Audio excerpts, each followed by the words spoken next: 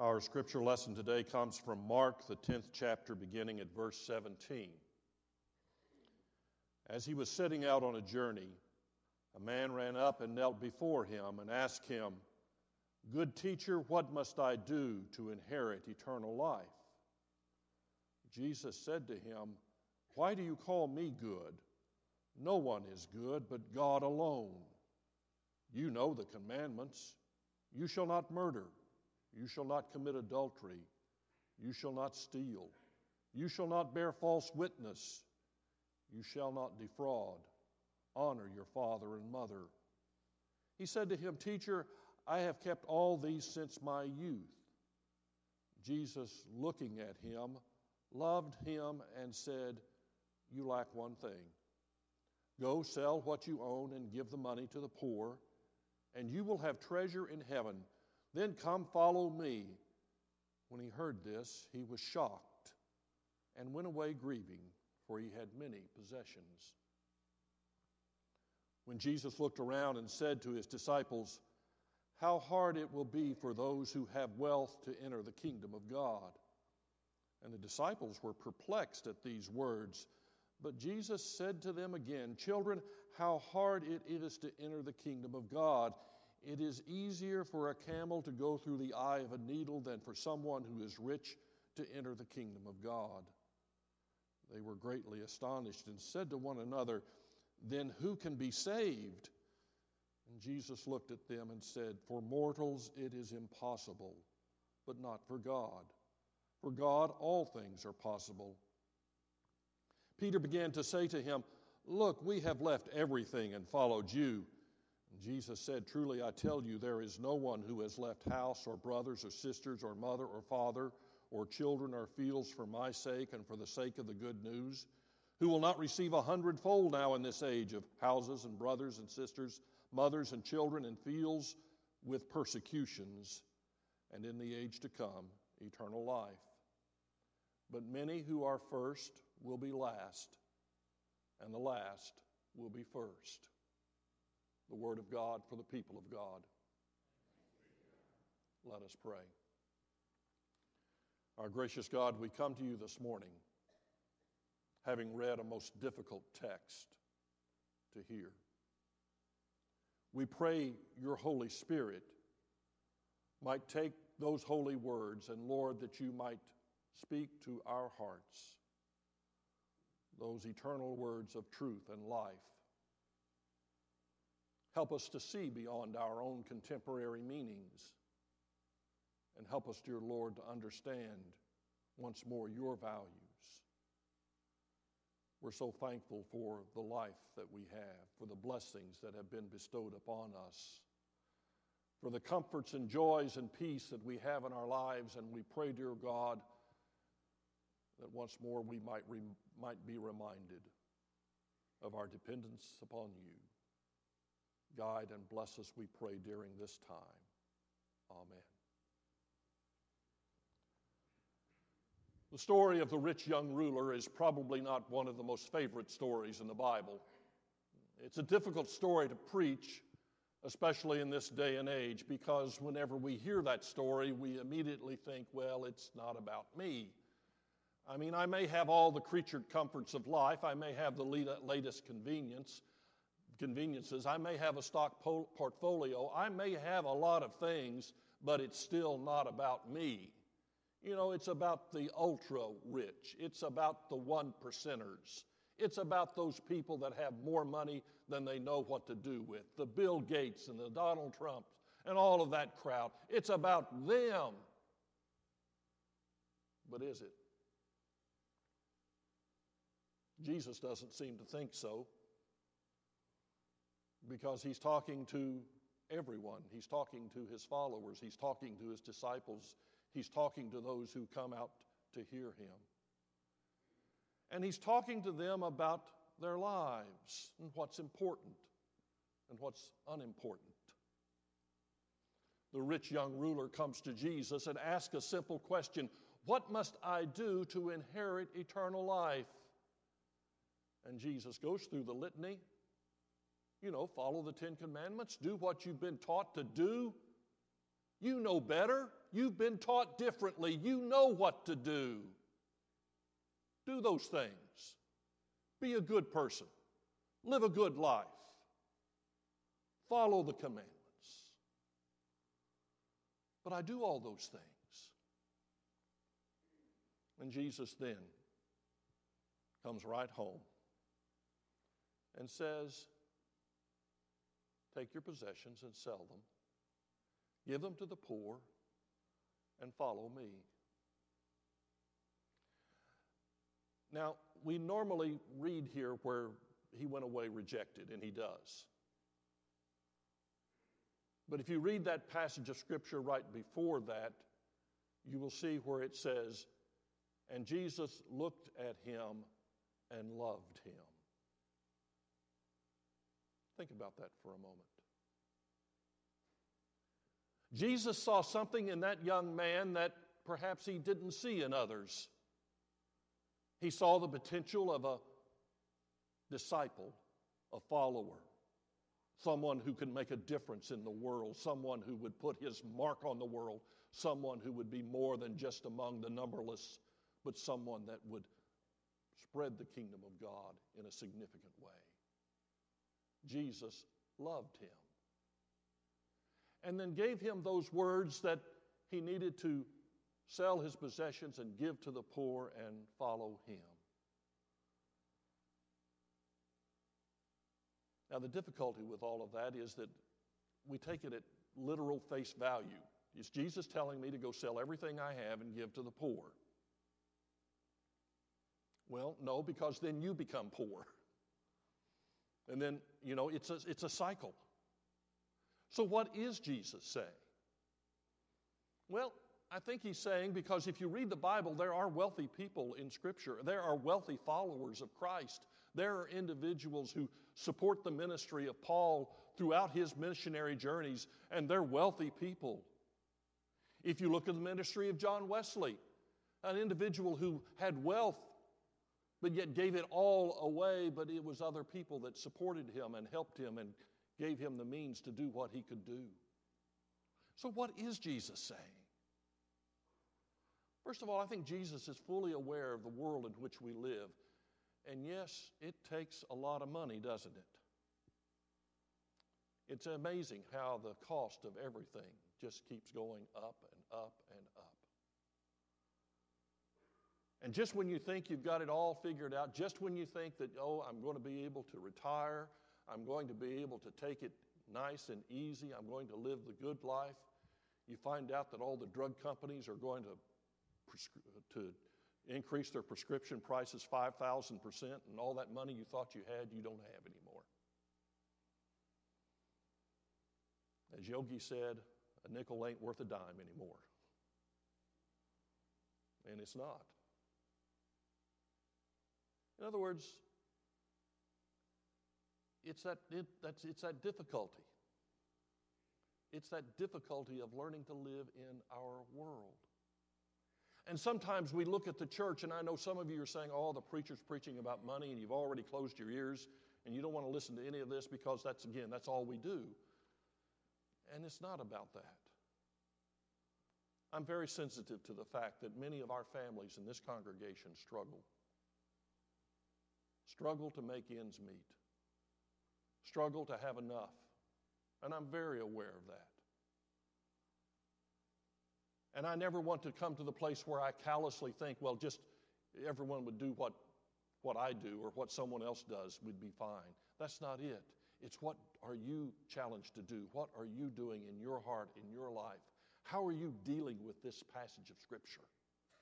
Not how I deal with it, but how are you dealing with it? What is it saying to you?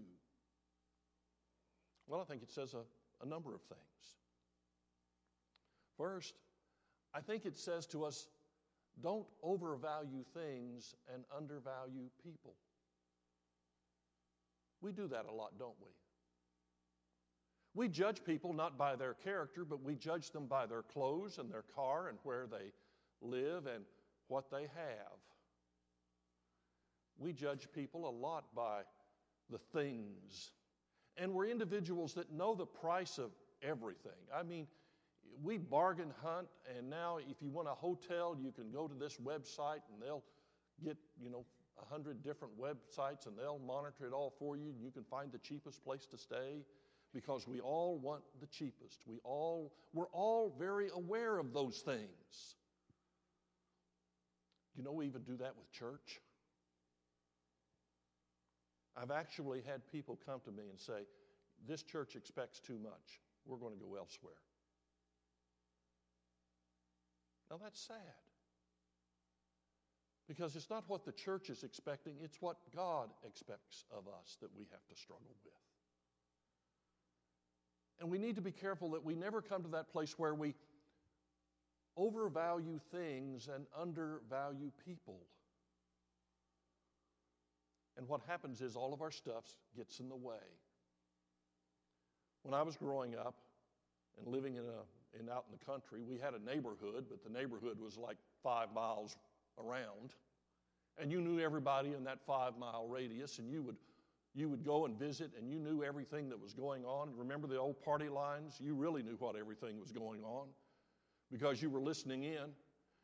And it was neighborhood, and we were all poor. But what's happened over our lives? The more we have, the more we possess, the higher our standard of the neighborhood becomes, but the more isolated we become. And now many of us don't even know who our neighbors are. Our possessions have become more important than people. I've experienced this firsthand whenever I took my first missionary trip to Haiti almost 40 years ago. And I realized how blessed I was.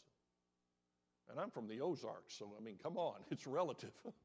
How blessed I was to live the life I lived because they had nothing. And you know what the strangest thing was? They had more joy and more peace and more happiness than we'll ever have, I'm afraid. And they would actually come to church and expect to stay for 3 hours. They expected the preacher to preach for at least an hour. You hear me way back there?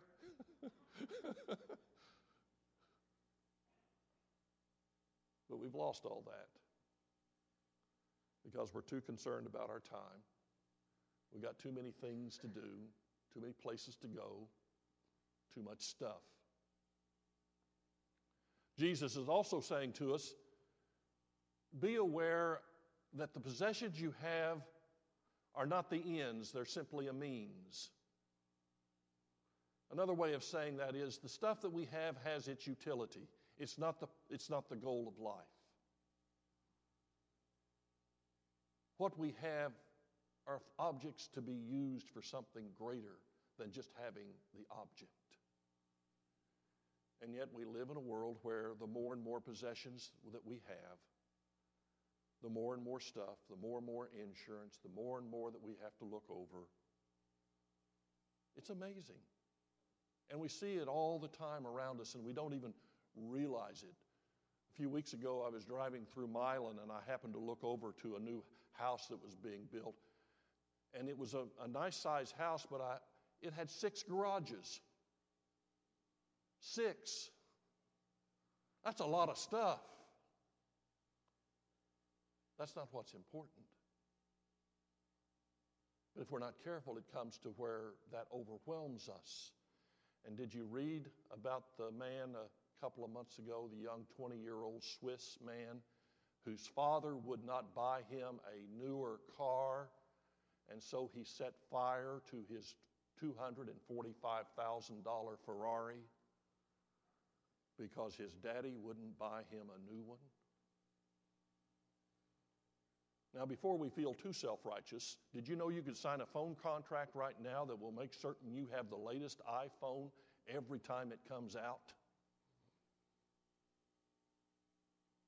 Possessions.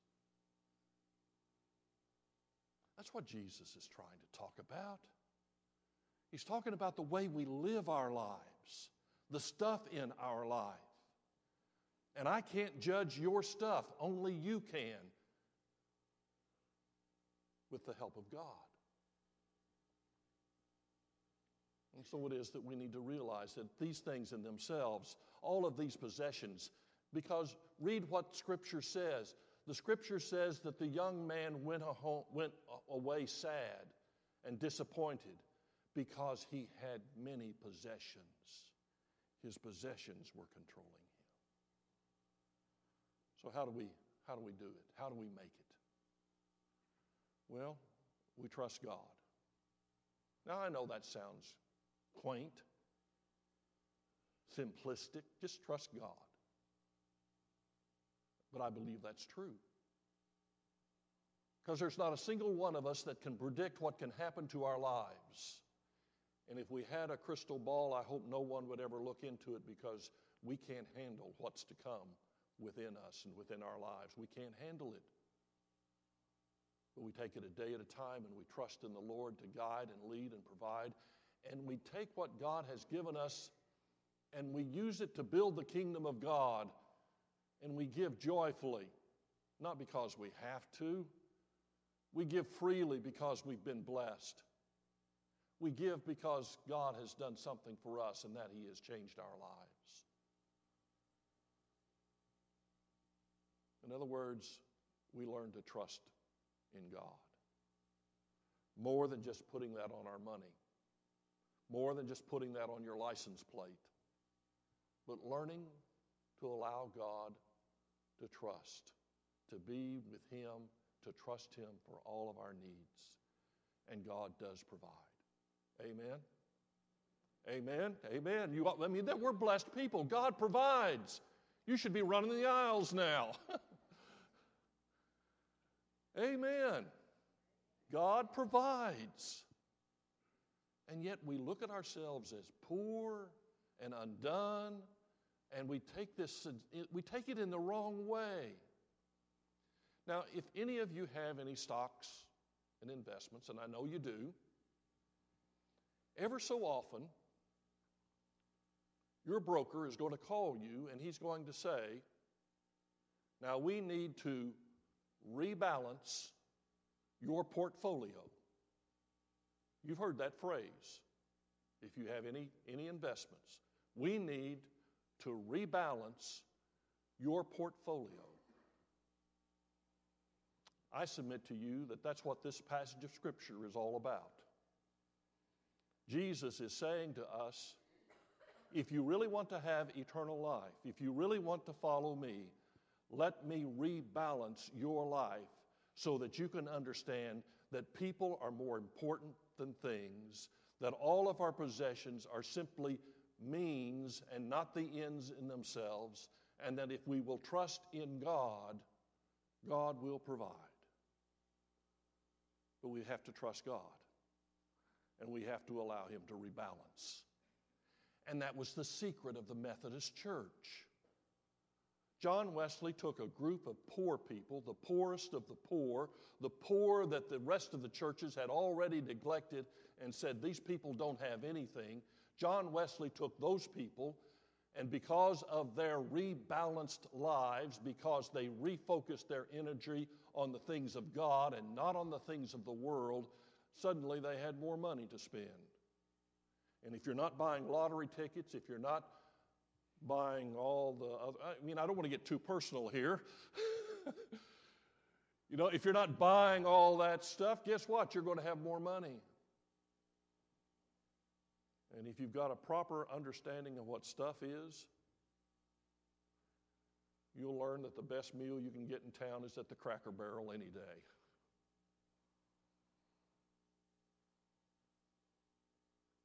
Rebalancing our lives, trusting in the Lord. Jesus loved that man. That's what Scripture says. And Jesus loves us as well. The question is, what are we going to do? How are we going to respond? Can we allow God to help us rebalance our lives in a way that God can use it for the glory of God and that His kingdom will come here on earth? In the name of God the Father, the Son, and the Holy Spirit. Amen.